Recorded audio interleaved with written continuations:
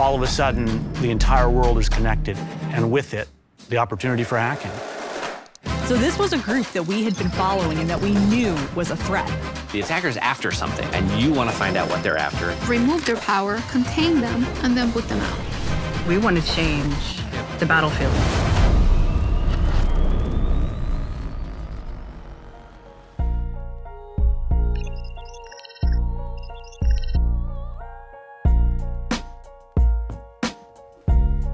Our mission is to protect the safety of all the data we manage for all of the billions of users and customers of Google Cloud, whether it's health, energy, transport, finance, public sector organizations. We make sure that we defend and protect that every day, keep it secure, keep it private. I'm Phil Venables. I'm the Chief Information Security Officer for Google Cloud.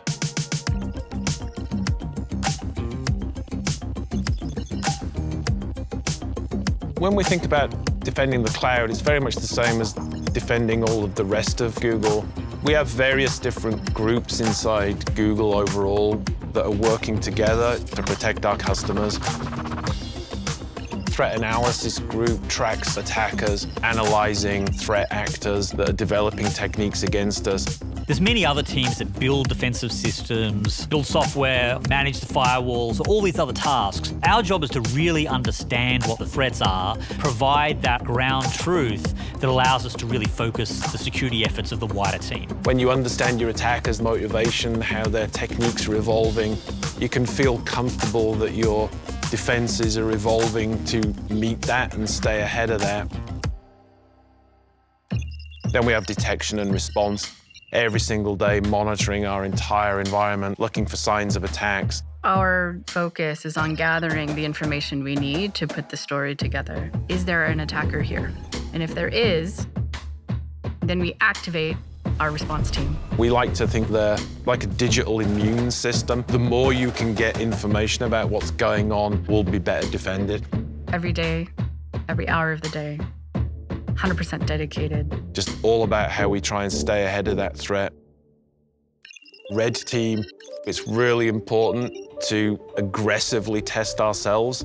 So we have some of the world's best attackers that are working for us. How would they go about attacking things? With every exercise that we run, the number of things that an attacker can do becomes less and less.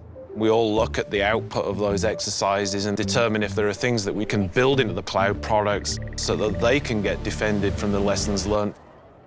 And then we also spend a lot of time working with external researchers, the so-called bug hunters. If they find an issue with any of our products, they can notify us of that. We fix that. In order to prevent errors, you have to study them. Bug hunters play an important role in looking for bugs from all kinds of different perspectives, which is really, really valuable. If you're coming from the outside, you might notice something that somebody who's on the inside might have actually not noticed. If that vulnerability is discovered, despite the best efforts of all of our organizations, you want that discovered by somebody that's going to tell you. Then we have Project Zero, active vulnerability research, looking at where vulnerabilities exist, not just in Google products, but in other products as well. We don't really care if you're, working on another platform.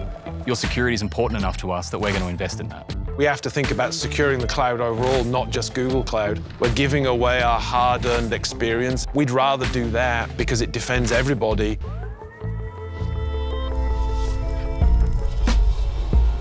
More and more organizations are moving to the cloud. Our job is to deeply partner with our customers and their IT and their security teams to help them secure things in the right way, to get their businesses operating, their mission satisfied, without having to worry about the detail of the technology and how to defend it.